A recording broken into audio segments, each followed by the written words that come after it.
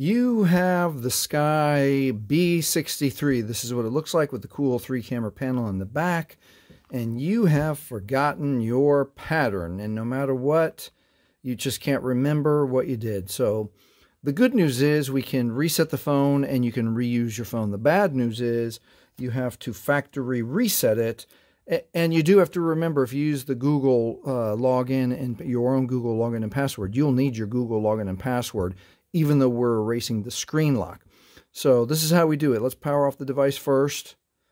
Power off. And after a few seconds, it's going to be powered off. And what we're going to do is we're going to hold volume up and power at the same time. Okay, so I felt it vibrate all the way off. So now we're going to hold volume up, press it first, and then power.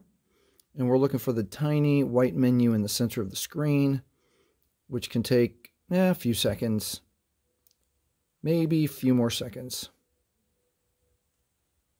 Just keep holding. There it is. All right, that took a little bit longer, but that's okay. Just keep holding.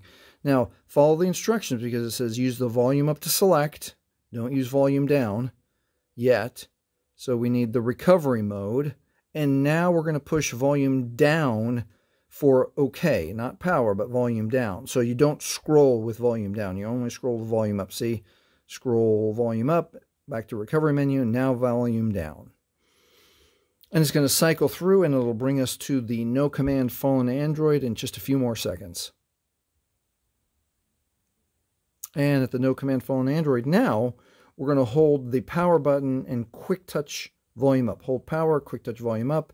And this brings us what we need, the Android recovery menu for the Sky B63. All right, with volume, we're going to go down to wipe data factory reset, hit now power for OK, and then confirm factory data reset, wipe all user data. This cannot be undone. We're going to press OK, and we'll be able to see here that the data wipe is complete, and now it is safe to reboot the system. Remember, if you have used your Google or Gmail login and password, now when the phone cycles back on, you will need your Google and Gmail account to log back in. 100%, no question. This only removed the screen lock.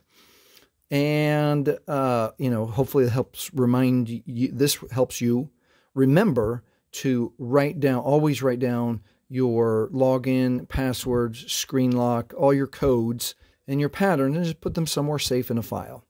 All right, if this has been helpful, please like, please subscribe, and thank you for watching.